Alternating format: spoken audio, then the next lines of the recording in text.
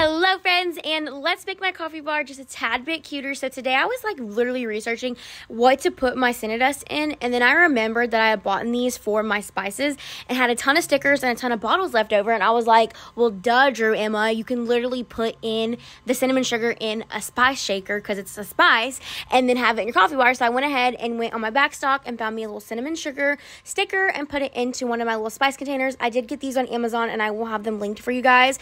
This is just like cinnamon Cinnadust, and y'all, it's life-changing for your coffee. I know I should probably just use cinnamon, but the cinnamon sugar just adds like a perfect little touch. I don't even know who I am. I've been enjoying like cinnamon coffee. Like I usually skip over like the cinnamon powder, and I guess the pumpkin spice latte just put me in the mood, and now I cannot drink a cup of coffee or an iced coffee without my cinnamon powder. Like, girl, don't even come for me. I am so excited to wake up tomorrow and use my new creamer and use my cute little cinnamon Cinnadust little new bottle and have a cutesy little setup. I know that it doesn't matter, but like